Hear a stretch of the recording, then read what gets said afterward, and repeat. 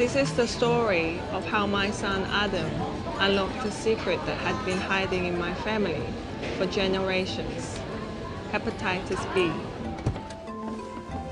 Hi, I'm Daniel. 5 years ago, my life turned upside down when I found out I had hepatitis B. This is my story and what I went through to treat it.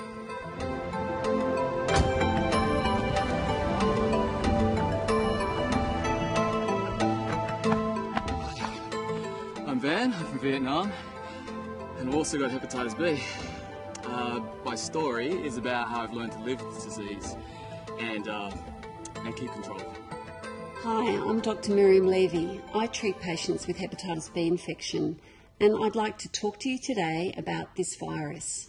This is not meant to replace a visit to your specialist. It's just to help you understand more about the disease, its treatment, and protecting others. Hepatitis B, or HBV as it's often called, is the most common liver infection in the world. The virus causes inflammation in the liver and after many years can scar the liver.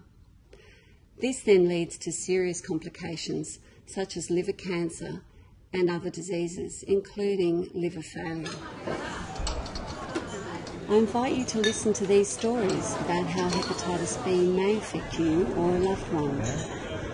Most of my family were born in China. This is my husband Jack,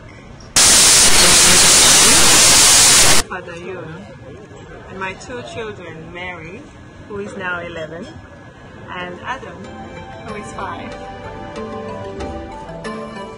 We immigrated to Sydney 10 years ago when Mary was 1 year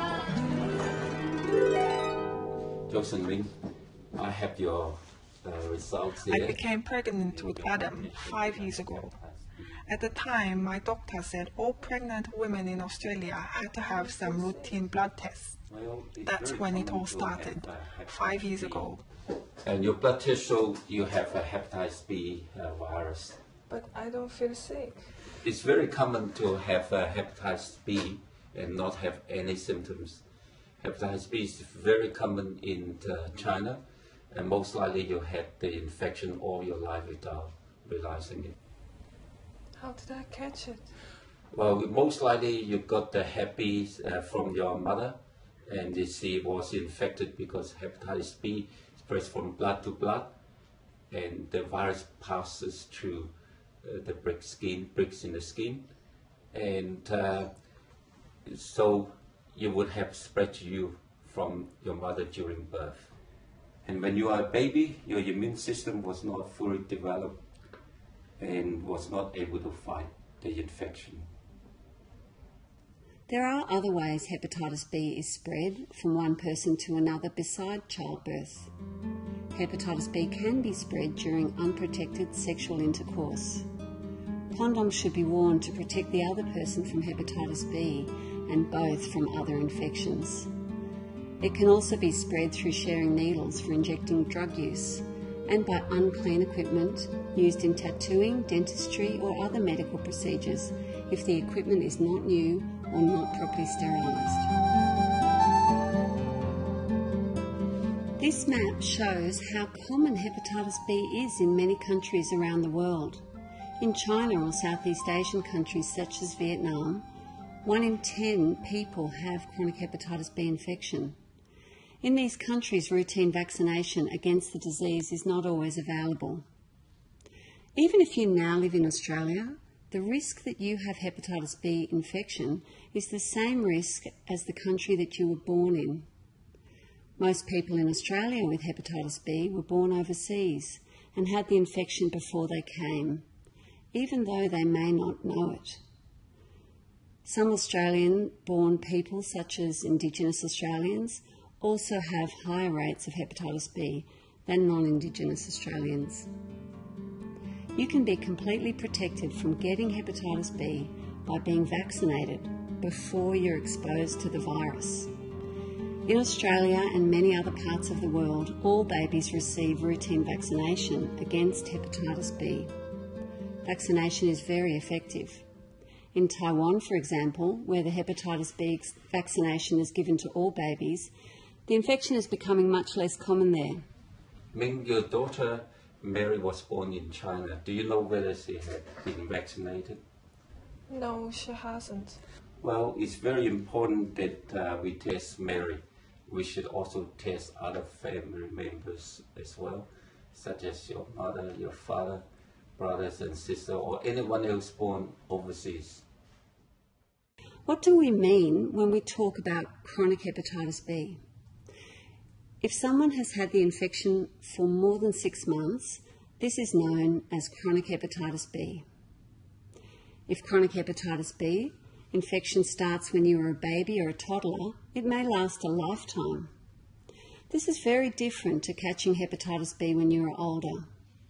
When adults catch hepatitis B, they can usually get rid of it themselves before it becomes chronic. This is because their immune system is stronger. Daniel most likely caught the disease as a child from a non-sterile medical procedure overseas or from his mother, but sometimes we can't be sure. 5 years ago, I found out I had hepatitis B. What a shock that was. I found out I had hepatitis B when I came to Australia. My doctor called me with the test results. Thanks. Can I be vaccinated now? Well, unfortunately not. That's a common misconception. The vaccine doesn't work when you've already been infected with the hepatitis B virus. I soon found out there was a lot of prejudice about hepatitis B. People don't understand it, so they're afraid. Some think they can catch it by touching me or shaking hands. I'm worried about how to tell a girl if we go out together. If you have hepatitis B, it's important that you're truthful and do not put your sexual partner at risk. They could be vaccinated. Talk to your doctor about precautions. When my daughter Mary was tested and they found she had hepatitis B, many of her friends were scared. The parents of her friends would not let their children come and eat at her house. It was so embarrassing and sad. Hepatitis B does not spread by sharing food, sharing cutlery, kissing, shaking hands, or working together, because there's no break in the skin for the infection to get in.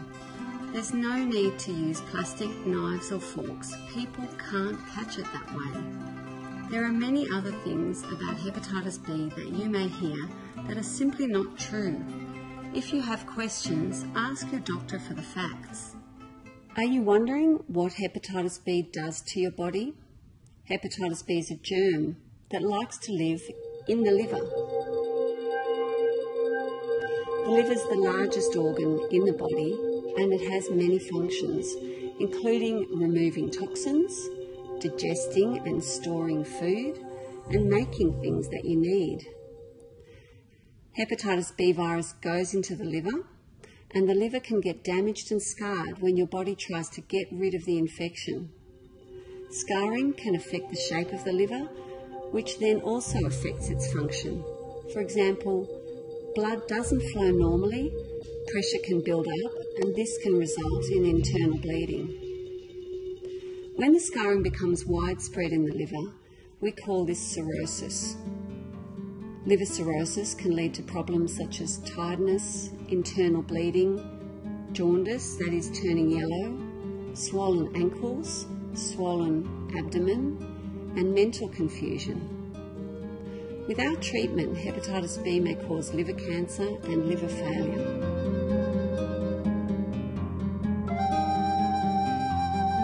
The main purpose of this DVD is to help you understand how hepatitis B does not affect everybody the same way.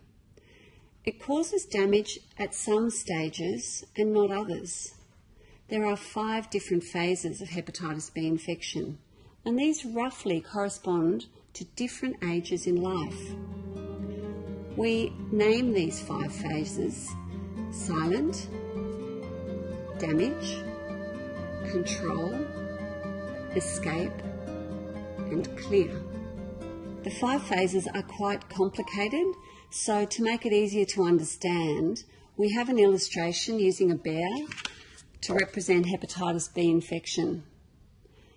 The first phase is called silent. in which the hepatitis B is there, often in large amounts, but it's staying silent. In this phase, it's like a bear hibernating in its cave. It's there, but for the moment, there is no threat. Doctors may refer to this silent phase as the immune-tolerant phase because the immune system is not responding to the infection at this time. The silent phase occurs from birth and usually lasts until age 20 or 30. In silent, although there might be billions of copies of virus in the liver and blood, it is not causing any damage or symptoms. Ming, both you and your daughter Mary and her mother Ming are in the silent phase. Both have carried the disease since birth. Like other women, Ming only found out she had the disease when she was tested during pregnancy. All pregnant women in Australia must be tested because of the need to vaccinate the babies shortly after birth. If you are pregnant and have hepatitis B infection, it's important to be assessed by your specialist to determine if there's anything additional you should do to protect your baby from getting the infection. What about my baby? Well, shortly after you give birth, your baby will be given 2 special hepatitis B vaccinations. Most babies will be protected and will not catch the infection. The next phase is damage phase, in which your body's immune system begins to fight back. Your doctor may call this damage the immune clearance phase, as your body's immune system is fighting to clear the body of the infection. It's as if the sleeping bear has come out of hibernation and your body is fighting it. Severe liver damage can occur, although there are usually no symptoms. You will only know if you've entered this phase if you have a blood test. Occasionally, loss of appetite, nausea, vomiting, tiredness, abdominal pain, and sometimes jaundice can occur. Not everyone needs treatment at this time. Sometimes the body controls the infection without any help from medicines.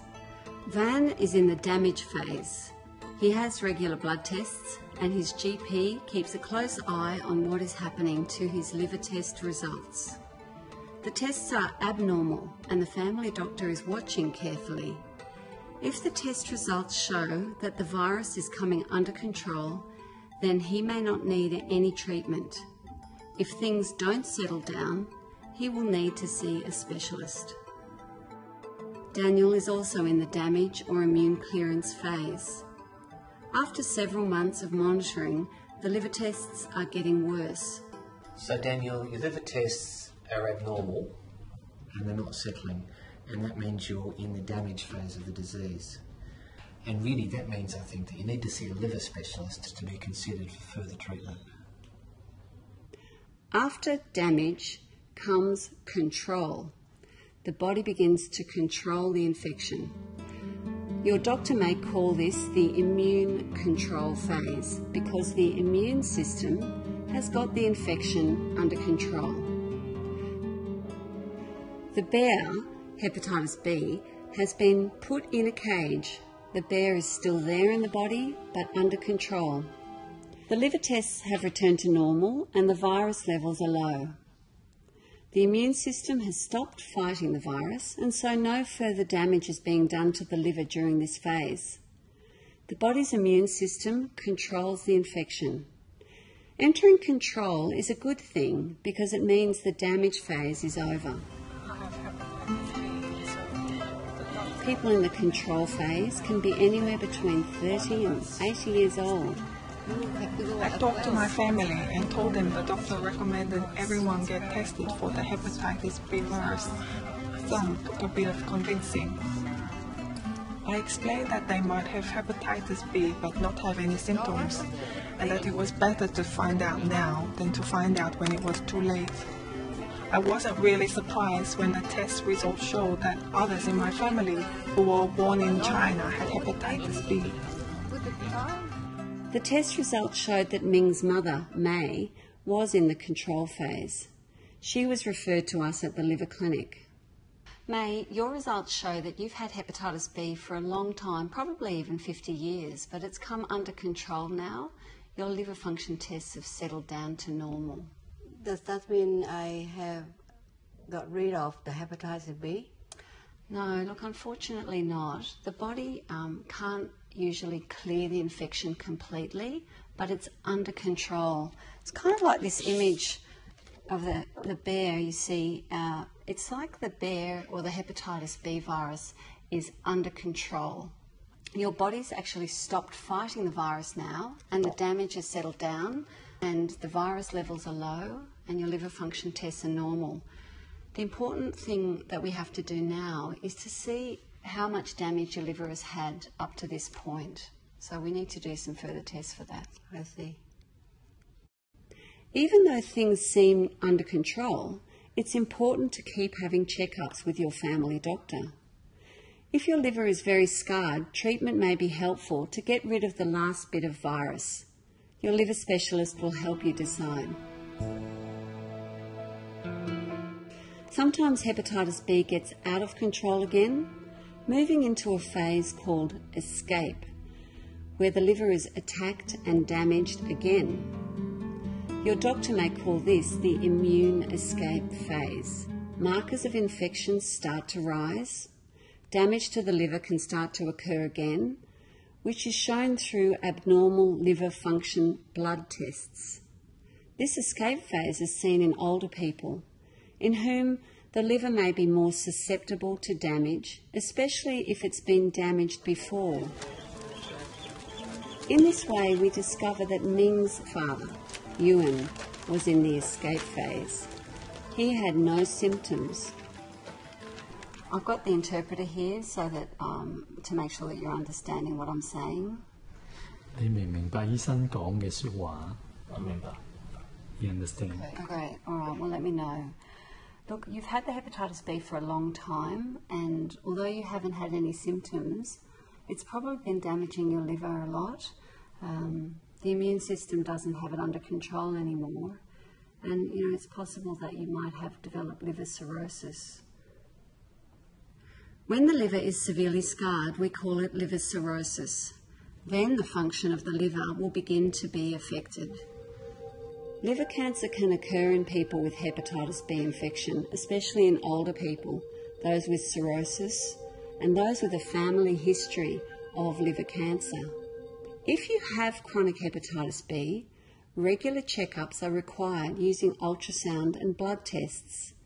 These are very important ways to tell if a very small cancer is starting to grow. Your liver cancer is actually... Ming's father Ewan had a routine ultrasound test that showed he had a very small liver cancer. He was lucky that we found the cancer so early. But for you, your cancer is small, and there's a lot of different treatments that are effective that we might be able to offer you. If you develop any other type of cancer, you must tell your cancer specialist about your hepatitis B. This is because chemotherapy can weaken your immune system, and in turn, this will affect your body's ability to keep the hepatitis B under control. The last phase, clear, represents a cure from hepatitis B infection. Hepatitis B will be cleared completely. You can see in the illustration the bear is dead. Clear is more likely to happen if you contract the infection as an adult. When you get the infection as a child, it is uncommon to clear it completely, even with treatment.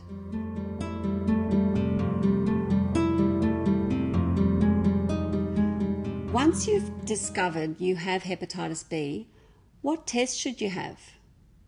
Because hepatitis B infection and liver cancer often carry no symptoms, blood tests and imaging such as ultrasound, CT or MRI scan, liver biopsy and fibroscan are all important tests your doctor may use to assess your liver health. I just want to show you the blood test result. These tests will answer what phase of infection you were in and whether you have cirrhosis or liver cancer. Blood tests are the first and most important tests that your doctor will organise for you. And that means you carry the virus. Ultrasound is used to see the shape and texture of the liver, and a lump or tumour inside the liver may be seen. It is the best method for regular screening to detect small liver cancers.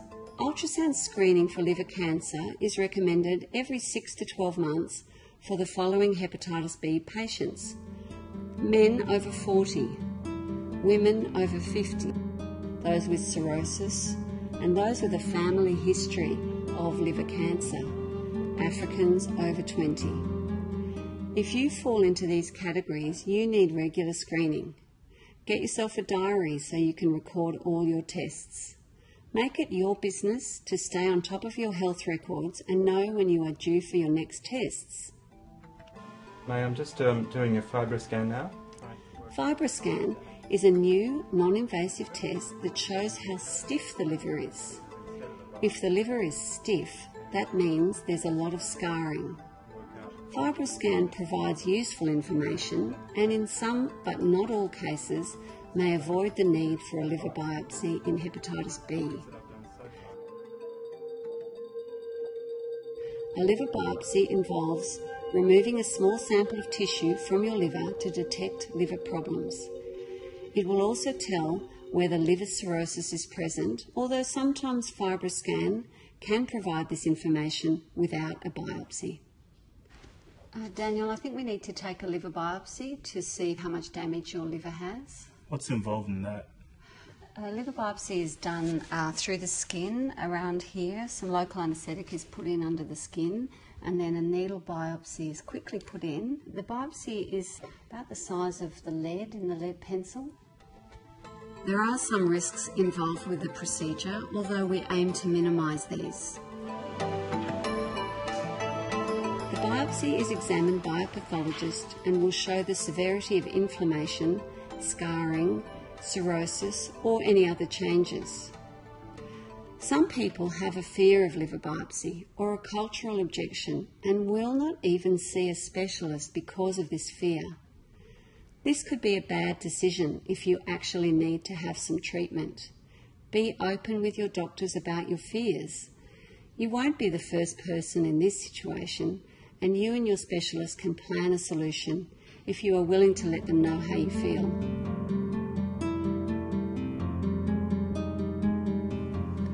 How is hepatitis B treated? There are very effective, safe treatments for people with hepatitis B infection. Not everyone needs treatment immediately. It depends what phase you're in and how damaged your liver is. An important time to have treatment is in the damage phase to protect your liver from damage. There are two types of treatment. The first is called pegylated interferon, which is given as an injection once a week for a year. The other type of therapy is direct antiviral medicines, taken as tablets by mouth. These work directly against the virus. There are different choices in this group. Hi, good morning. Good morning. Let's talk first about pegylated interferon. Interferon strengthens the immune system to fight infections. Daniel was in the damage phase. After discussion with his doctor, he decided to try pegylated interferon treatment. He made this choice as he only had to be on treatment once a week for 1 year. Will the treatment cure me of hepatitis B? Treatment's going to help you fight the infection, and that's going to prevent scarring and reduce the chance of developing a liver cancer. You've chosen to have interferon for 12 months. I want to make sure that you understand how you take it, what the side effects are, and what are the chances that it's going to work, because it doesn't work for everyone. How do I take it? It's given by injection once a week for a year. And I agree with your choice because it means that you're going to have a fixed duration of treatment instead of taking medicines for a long time. The nurses are going to show you how to give yourself the injections. And now we need to get your dose right.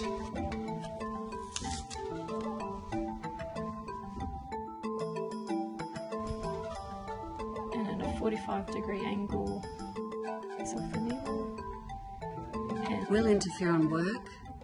If successful, interferon can result in long-lasting control of the infection, even after therapy is stopped. About 1 in 3 patients who use interferon move into the control phase. Moving to clear occurs only occasionally. The second form of treatment for hepatitis B is tablets. Tablets have been used safely and effectively for at least 5 years.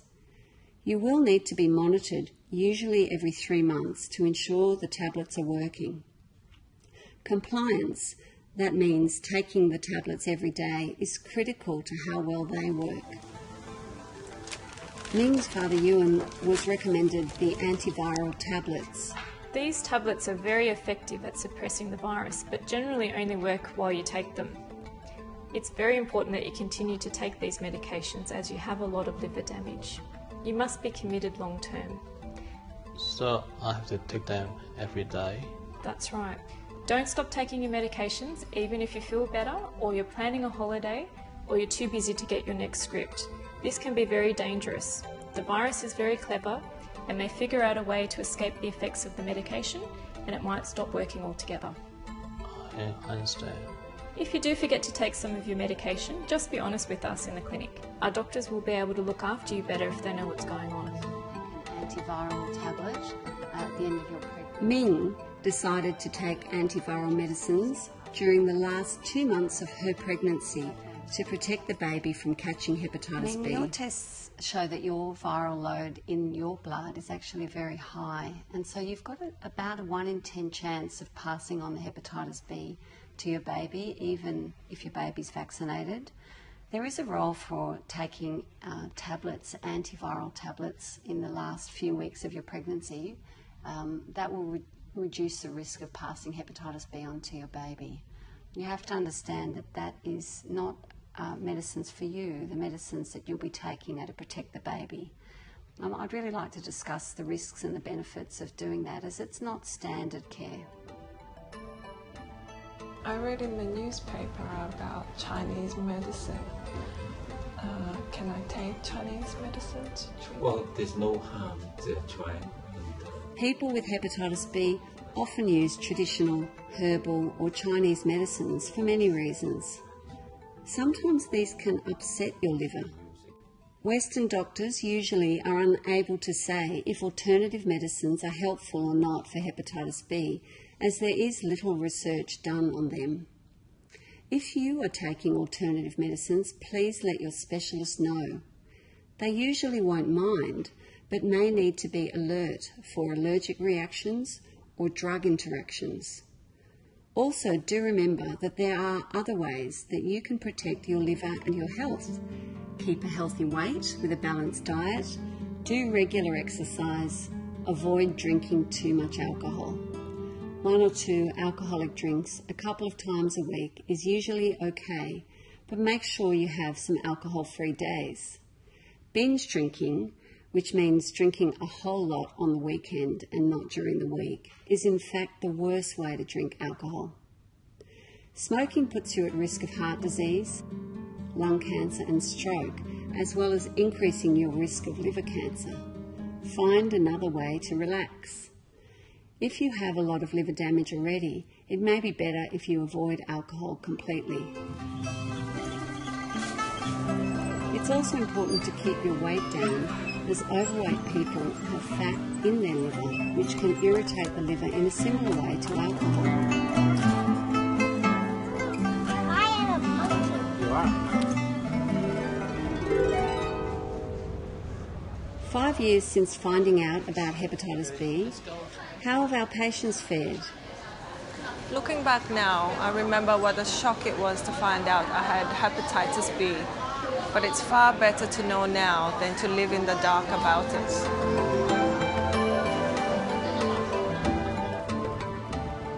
My son Adam did not catch hepatitis B from me.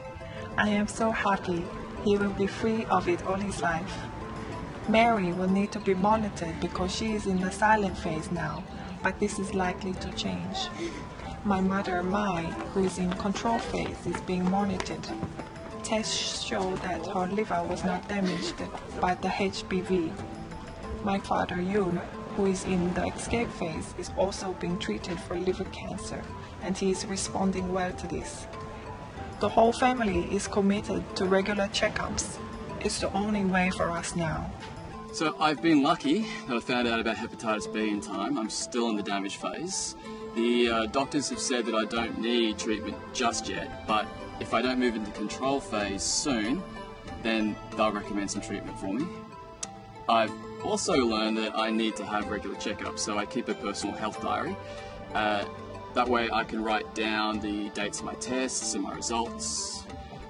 I don't want to miss any. As a result of the interferon treatment, I'm now clear of hepatitis B. So for me, it was actually better that I found out about it, even though I didn't think so at the time. I'll keep getting tested and see what happens next. Your hepatitis infection may move from one phase to another, and you will not even know that this change has occurred. Don't wait till you get sick. If you wait, it may be too late. Thanks for listening today. Remember, you're not the only one going through this. Speak to your doctor when you have questions, because getting the right information can make all the difference.